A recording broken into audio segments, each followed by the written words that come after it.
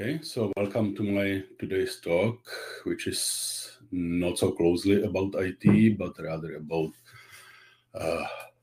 statistics. The reason why I decided to have a talk on this topic is that I'm not very happy about the way benchmarks are often used in IT. Where people simply run a benchmark, get some number, and believe this is exactly what they wanted, and do no analysis of what actually the number means and if it has some relevance. So we have so assume we are measuring something like network throughput, latency, storage throughput, or some other value like that. We usually have some program which runs some tests, measures a value, which can be amount of data transferred, the time needed to finish the task, or something else, essentially anything. The worst thing we can do is just take this number and use it as the value we wanted to measure, because the value coming out of the benchmark is of almost no use. We have some hidden abstraction and some hidden value which we want to measure, but we don't get always the same results. So if we run the benchmark multiple times, we usually get different results, sometimes even very different results. And we need to know what to do with them. We cannot take one of them because we don't know which of them is the right one. Usually it's none of them. So what can we do is to run the benchmark multiple times, take the average of the values or arithmetic mean, and use that instead of one value. That's generally better. We somehow expect that the more iterations we take, the better the resulting mean value will be. But we still do not have any quantification where, in what interval, or what to expect about the hidden theoretical value that we are trying to measure. So how far to expect from the mean? Sometimes we can see that in addition to the mean value, the software also produces, or we can calculate it on our own, the standard mean deviation, which is outcome of some formula, which gives us some idea about how spread the values are from the mean. Yes, there is a question by Ivan Ivanov. Hello? No? No. Okay. So no question, it seems. But we still don't know what exactly does this mean, or what is the probability that often people believe that values are to be expected somehow within the distance of the standard deviation from the mean value. That's true to some extent, but that's true only with some probability, which we don't generally know. So let's take a look at some theory first. I have to say in advance that most of what I will be saying is not precise and not exact, because it's just a quick summary of a rather complicated theory, which usually takes at least one semester of university to get through. And we definitely do not have that much of time. So let's just look at it with a lot of simplification, but enough to see what is going on. So we have some abstraction, which is called random variable. The definition says that it's a variable whose values depend on outcomes of a random phenomenon, which, to be honest, doesn't say much. What can be imagined is that a random variable for us is kind of random number generator, which issues numbers whenever we want to take sample with some random distribution. Or for the purpose of benchmarking, it can be also used to represent the hidden actual value, which we are trying to measure. So what comes out from the random variable are the measured values. And each random variable has a distribution, which tells us how the values are distributed, with what probability they are distributed. This can be described by so-called cumulative distribution function. Okay, one simple note. For the simplicity, and because we do not really need anything else here, we will always expect the random variables that produce real numbers as values. The probability and statistics theory is more complicated and more general, but we will use this simple basic case, which covers essentially whatever we need for our purpose. So cumulative distribution function is a function which, for any value, tells us the probability that the sample or the random variable is less than or equal to this value. So the value of this function 0 is the probability that the value is non-negative. Naturally, this function is always between 0 and 1. It's non-decreasing, and its limits at -infinity is 0, limit at +infinity is 1. So it grows from 0 to 1. We will see some examples in a moment. Another function that can be used, and that is more often used to describe the distribution of a random variable, is the probability density function, which tells us for any argument essentially the probability that the random values are from neighborhood of this argument. So one way to describe it is that we take a small interval around that argument,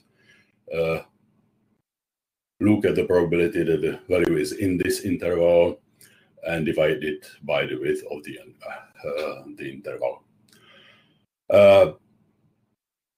For nice distributions and good behaving distributions, there would be the derivative of the cumulative distribution function. Again, in a moment, we will see some examples where it will be more obvious what this means. And then we have two, well, there are more, but two most interesting quantitative parameters of a distribution. One would be the mean value. Mean value is the kind of the expected average of values produced by the random variable or the generator.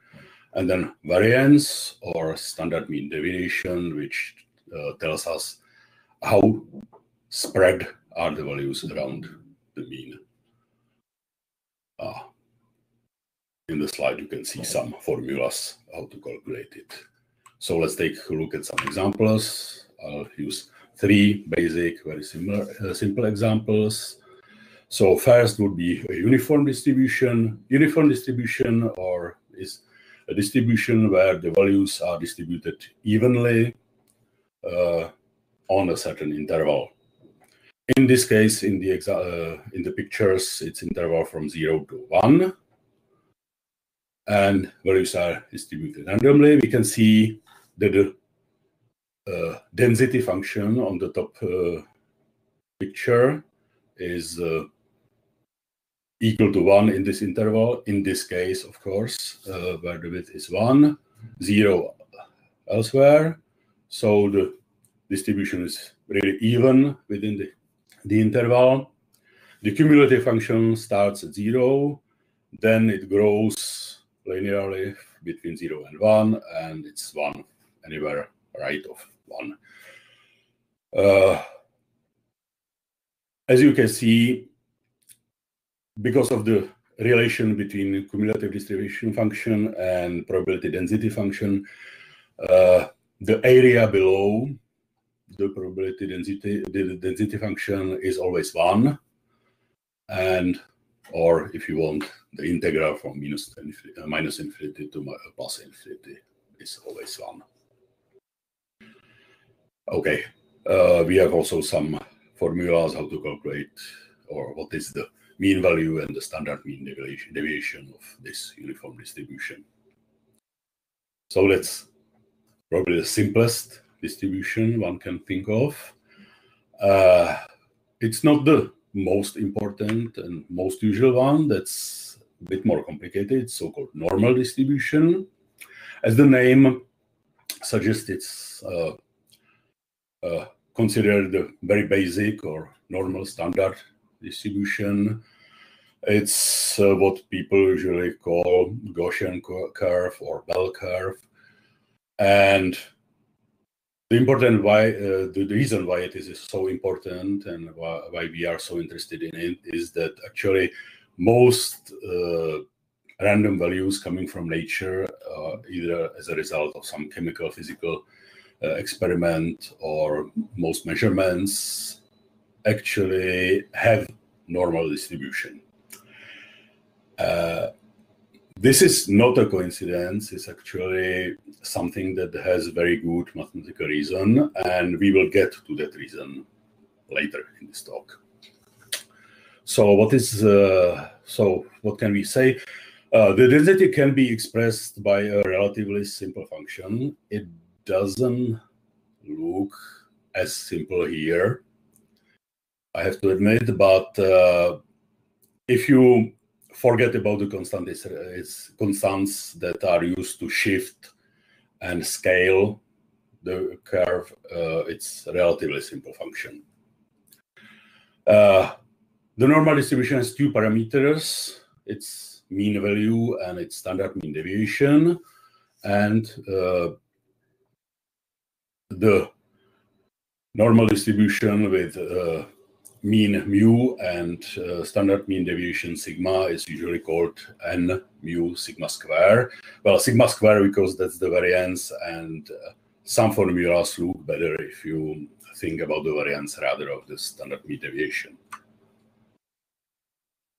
Okay, and the basic canonical standard normal distribution is n01, which is what we have in these pictures. So it's a distribution with a mean value of 0. As the density function is symmetric, it's obvious that the mean value is in the middle. It's not always the case, of course. And this is what does the cumulative distribution function look like.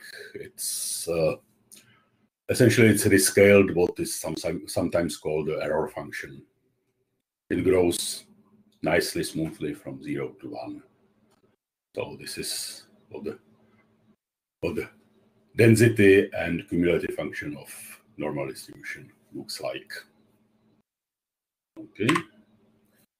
Well, then, and as a third example, is something I would call coin distributions. There are some official names, some more scientific names, but those do not seem to be unified, so I will just simply say coin distribution. It's a random value which produces values of 0 and 1, each with probability of 1/2. So it's essentially a model of tossing a coin. Well, this distribution does not really have a density function, because what we have here is what is sometimes called the Dirac distributions. Physicists often call it Dirac function, but it's not really a function. So it's kind of a representation of point mass, half in 0, half in 1. The cumulative distribution function is not continuous. It's a step function, which is 0 up to 0, then 1/2 between 0 and 1, and 1 for the rest, the real x. So that's an example of distribution which is not really nice, but as we will see later, it still behaves surprisingly well from some point of view.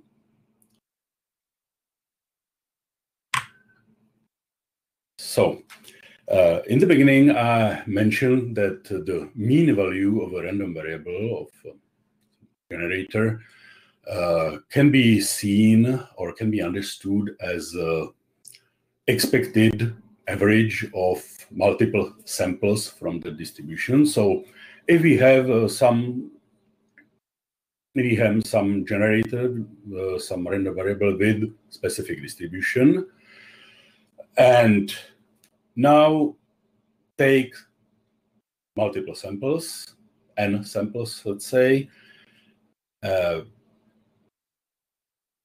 and calculate the arithmetic mean of those samples, of those n samples, which means sum of them divided by their number. What we expect is that for a small number of samples or small number of experiments or measurements, the average can vary quite a lot and may not be, it's not necessarily close enough to the mean value, the hidden mean value of the distribution.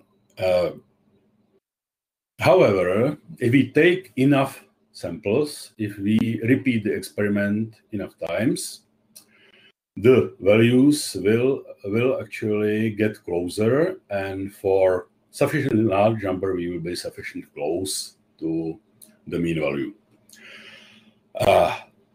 This is essentially what the law of large numbers says, which means that the mean value is actually what we expect it to express. The exact formulation is, of course, a bit more complicated because we have some assumptions, as mathematical theorems usually do, and it's also complicated or more complicated to explicitly state what actually close means. So to get some idea, there are two kinds of laws of large numbers. This weak law of large numbers, which says that whenever I take a small interval around the arbitrarily small interval around the mean value, the probability that the average will, after n samples, will fall into the interval, will converge to 1. Then there is a strong number which gives a stronger statement, but that would require some theoretical background. So, let's stay with the people's understanding of what law of large numbers means. Okay, the next interesting theorems or results of probability and statistics are so-called central limit theorems. There is more than one, again. Similar to law of large numbers, there are multiple theorems which differ in assumptions and differ in the definition of what close exactly means. The idea is that if we have random variables with certain common mean value and standard deviation, and take their sum of independent random variables with this mean value and deviation, then the sum can be approximated by normal distribution with mean value, which is essentially n times mu. That's what we kind of expect. If we sum n values with a mean of mu, then the sum should be somewhere should have mean value of n mu. And more interesting, the variance is n times sigma square, where sigma square was the original variance. This is interesting because it's not n square as one would expect, and that will show to be very important. So the variance does not grow as fast as we would expect it.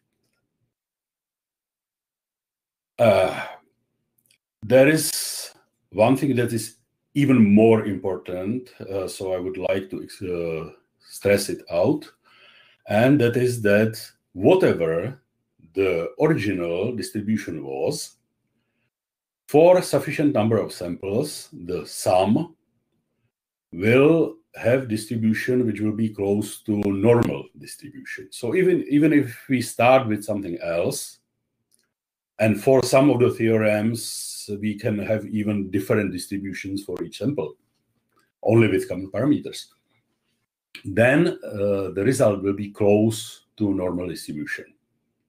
We will see that in a moment, examples of that in a moment. For our purpose of benchmarking and interpretation of benchmarks, we are more interested usually in the average. I'm sorry, this should be.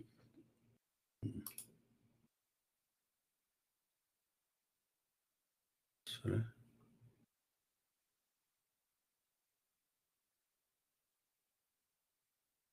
There should be plus here.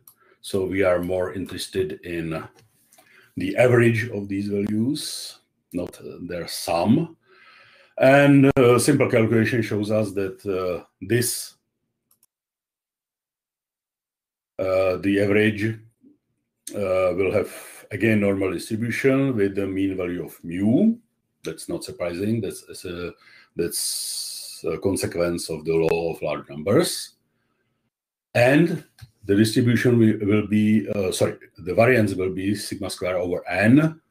That means that the standard mean deviation would be sigma over square root of n. The important part of this is that it gives us some quantification about how close can we expect these averages to be to the mean value. So this is a quantification of the natural expectation that the more samples we take, the lower the deviation or the dispersion around the mean value is going to be. And again, once more, I would like to stress out that even if we start with a different distribution, we end up with something that is close to or looks like very similar to normal distribution. So let's take a look at some examples. Let's go back to the 3 examples of distribution we had in the beginning. So, okay, the simple example is normal distribution. For the normal distribution, we can see that we start with what we have seen in the picture a few minutes ago. This is the N01, the canonical normal distribution. Here, denoted as average of 1. We take average of 1 normal distribution. This is the normal distribution, of course. If we take the average of 2 values, of 2 independent values, the distribution will be slightly different. It's again normal distribution centered at 0, unsurprisingly, but the standard mean deviation is lower. It will be something like 1 over square of 2. which means that the curve will shrink a bit horizontally and will be a bit higher to compensate that, because the area still has to be exactly 1 under the curve. If we take average of 4 samples, we shrink even more and have higher densities in the middle, and this is average of 8 variables. Because we took the same normal distributions and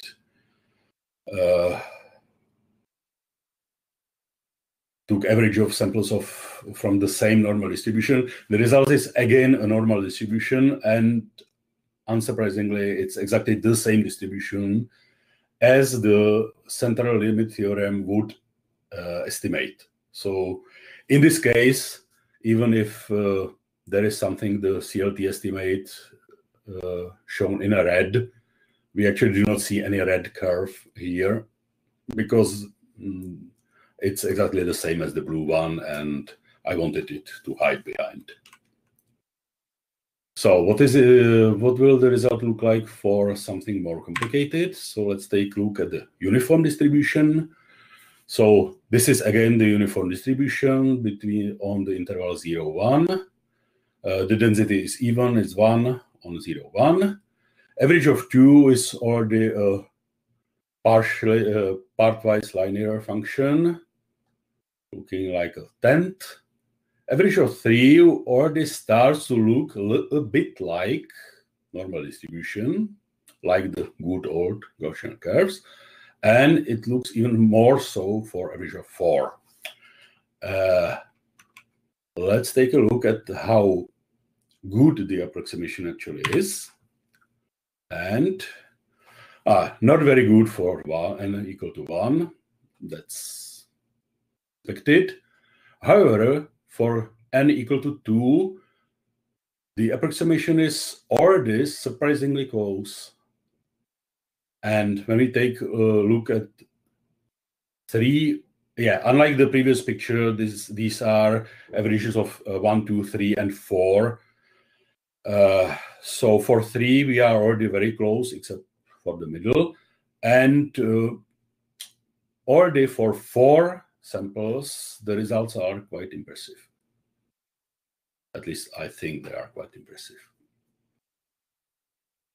And how about the coin distribution, which is not even does not even have a density continuous?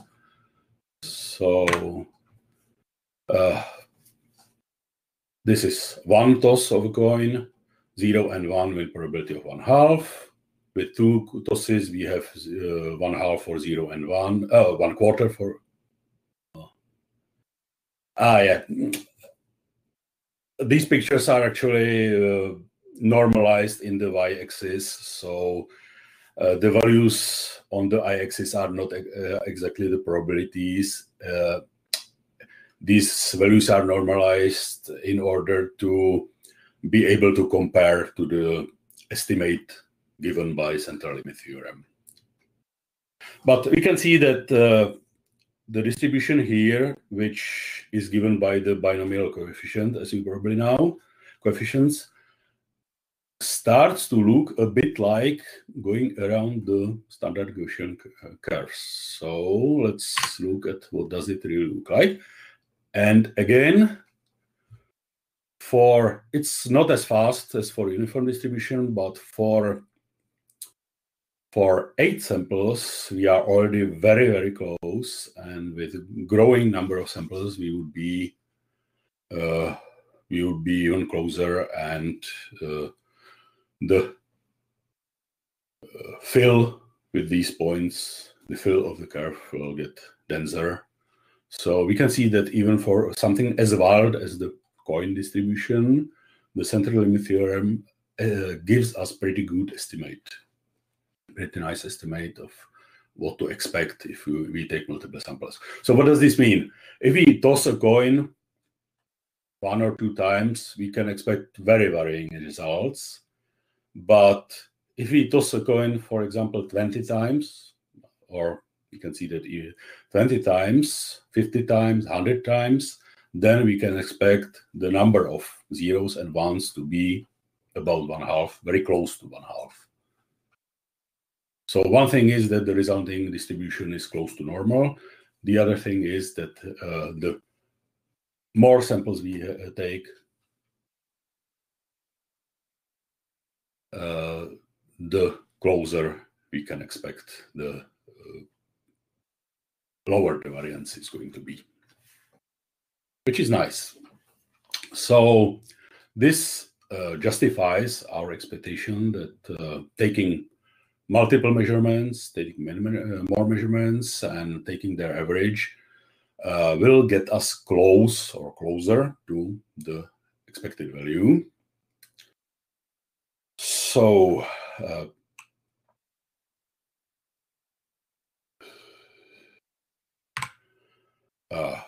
let's get back to our distributions, and let's take a look at what exactly does that standard mean deviation tell us about the distribution. So these are the three distributions we had here. So this is the canonical normal distribution N01, which has, by definition, standard mean deviation of 1. So the interval from mu minus sigma to mu plus sigma is from -1 to 1. And as we can see, most or more than half of the values are actually within this interval. Right now, I don't remember the exact number, but it's not much more than 1/2. So the Borman's approximation that the values are expected to be somewhere within sigma distance of mu is not really justified. It's about slightly more than 1/2 of them. I don't remember. I don't want to say the probability because I don't remember it, to be honest, but it can be found.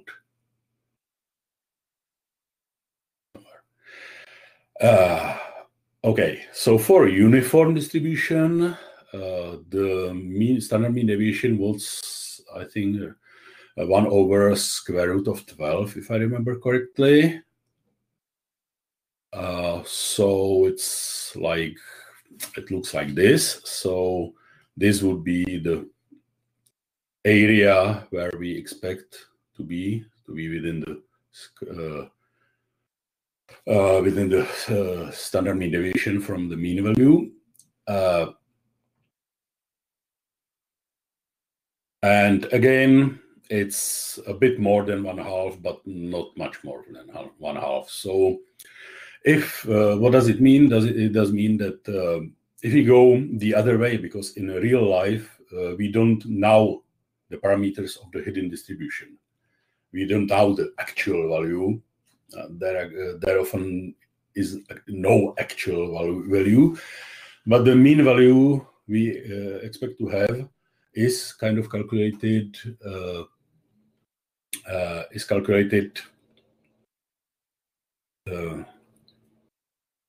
So what we have are the samples, the measurements, and we approximate the mean value by the average of the measurements, and then want to know with what probability the actual value, the mean value, is within some interval around the average of the measurements. So if we just take sigma, we don't have much of a probability. We are not very sure about that. So, and for coin distribution, the standard mean distribution is 1, which is kind of to be expected because all possible values are exact. Sorry, not 1, 1/2, which is not surprising as all possible values are exactly 1/2 from the middle. So the mean standard mean deviation is 1/2. So we get exactly to those values, but it doesn't really tell much. Okay, so what? So we would be interested in so-called, this can be generalized to so-called critical values. So a critical value here for the normal distribution tells us for which width of the interval centered at the mean, the probability that the value is within this distance is from the mean value is alpha. So we have a mean value. We have a mean value, in this case 0, and we want to find an interval centered at the mean value, so that the calculated values, so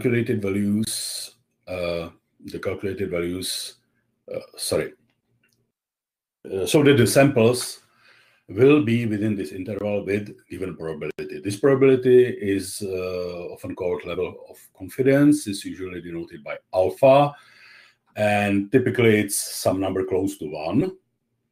The two most common values used are 0.95 and 0.99, which means we are looking at interval centered at the mean value, where 95 or 99% of the random samples is going to be.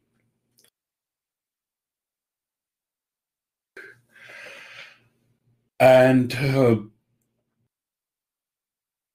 due to the symmetry, it also says the opposite. If we take a sample, then the mean value, the hidden mean value, is within this width, this critical width, from our measurement.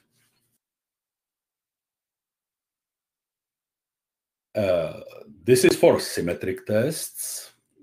Usually this is used for symmetric tests where we want to, where we do not prefer any side. Sometimes we are doing so-called one-sided tests. Then we take a slightly bit different approach, where we want to know a value where everything will be on one side, or almost everything, which means probability of alpha, is on one side of that value, usually on the left. So, for example, in this case, we would be looking at some value where we would know that with probability of 95 or 99%, the samples will be less than or equal than this value.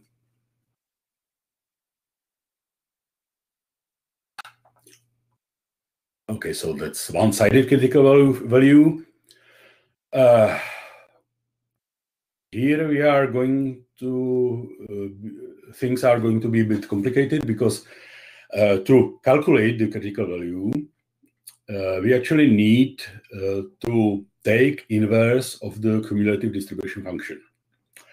And as the cumulative distribution function itself is rather complicated and cannot be expressed by a simple formula, it's even worse for its inverse. So we have two options: either use existing tables. For example, there is a Wikipedia page where the critical values are tabulated for most common and most interesting distributions, including normal distribution, or use some numerical software which has libraries with numerical approximate calculation of these critical values. And that's also a reason that why the usual numbers of alpha are fixed, because we don't want to have too many or too complicated two-dimensional tables. So, as I said, most common values are 95 and 99. Okay. So yeah, so that's critical values. Now, what is a confidence interval? And I'm afraid so I will have to end at the confidence interval, and we'll probably not get to practical examples. So yeah, the problem, so the confidence interval is essentially the interval between the critical values, but there is a slight problem. Even if we expect the hidden random variable to have normal distribution and therefore the samples, if we knew these parameters, we could use auxiliary distribution calculated by subtracting the mean and dividing by the standard deviation. This would have canonical zero normal distribution and 0, 1. And we could use the critical values to determine the interval where the hidden value lies with given probability.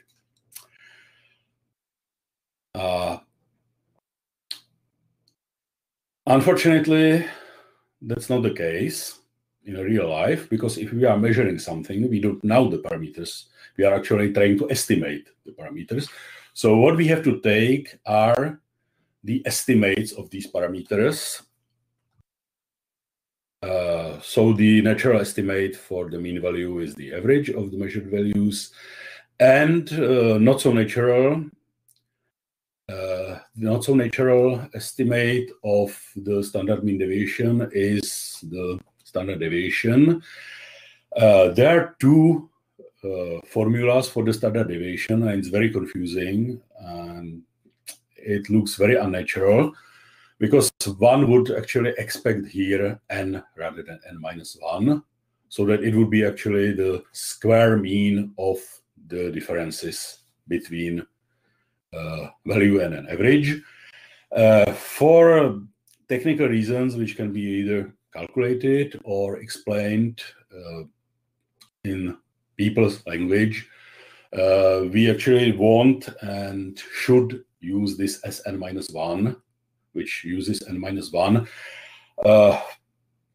Simply speaking, the reason is that is exactly the fact that we are using average of our measured values rather than the actual mean value. So we are cheating a tiny bit because of the fact that we are using our own average. We get a bit closer to the average than we would be from the mean value. So this n minus 1 rather than n is sometimes called, I think, Bernoulli compensation or something like that.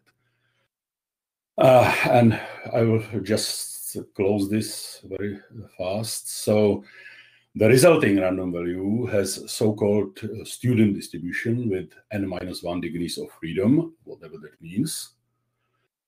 And again, it's critical values, which are denoted as Tn minus 1 alpha, or sometimes the n minus 1, the number of degrees of freedom, is given as first argument in the parentheses.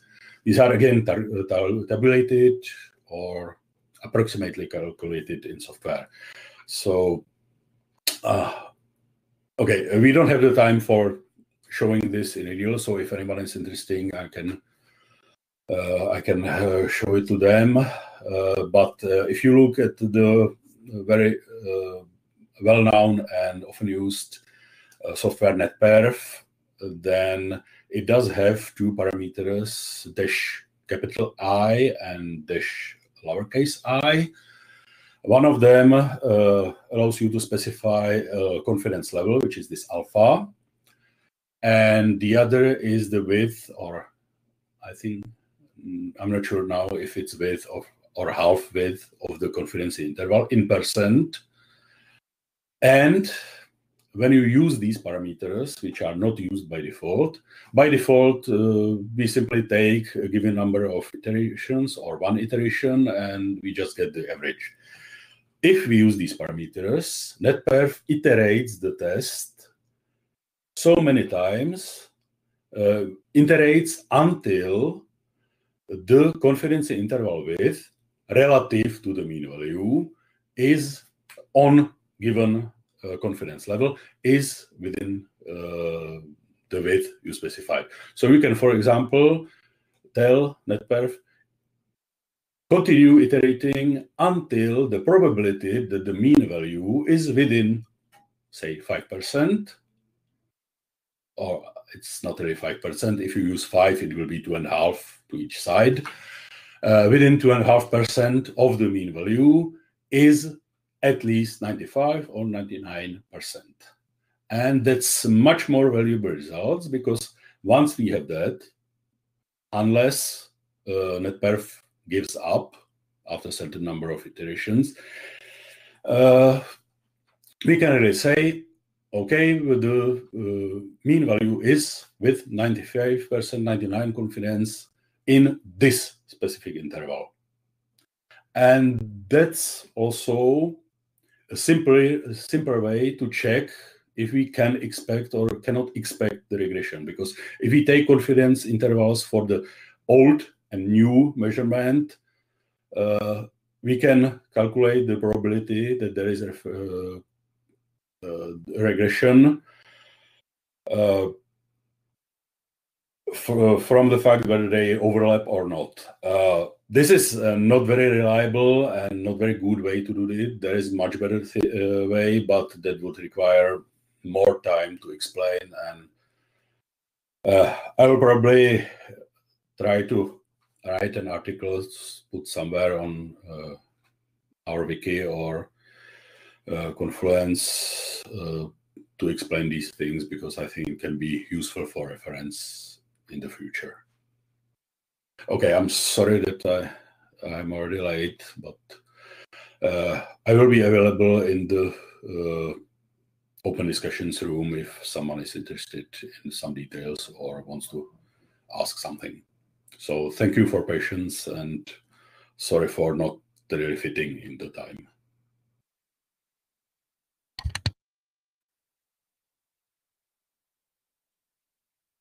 Thank you, Michal, for the presentation. I will now stop the recording. We don't have time for question, unfortunately.